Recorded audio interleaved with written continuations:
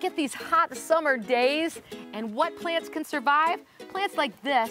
This is what we call a succulent. This is sedum, autumn joy, and you can see from the ends here, it's just starting to turn its brilliant pink as we get into the fall.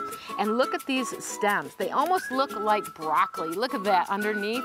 Nice thick stems, and the flowers are very tight, compact, and these big thick leaves like this, that's what will keep it nice and moist as we get into the fall. You can also find succulents like this is also a different kind of a sedum. It's a trailing sedum that I like to use as a ground cover in my garden. And of course, don't forget the fun ones like Hen and Chicks. These are also succulents that can last you all through that summer heat. That is how you get growing.